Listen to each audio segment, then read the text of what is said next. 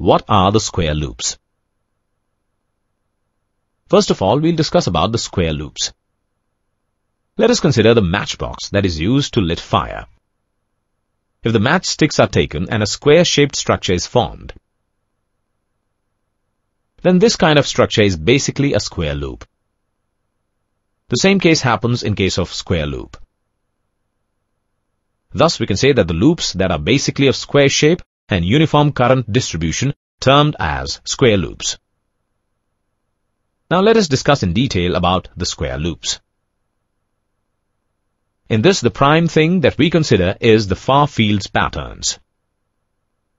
The square and circular loops of the same area are identical when the loops are small. Thus, we can also say that the properties depend only on the area, and that the shape of the loop has no effect when the loop is large. Now we'll discuss about the pattern of circular loop. The pattern of the circular loop of any size is independent of the angle phi, but it is a function of theta. On the other hand, when we talk about the pattern of the large square loop, it is a function of both theta and phi. Let's now consider the large square loop. The overall pattern in a plane is taken to be normal to the plane of the loop and parallel to the two sides 1 and 3.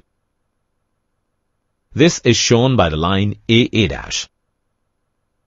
Thus, we can conclude that the complete range in the pattern variation as a function of phi is contained in this 45 degrees variation.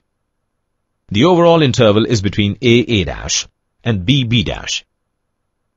Now we can also cover up by the square loops and their consecutive patterns. The related term is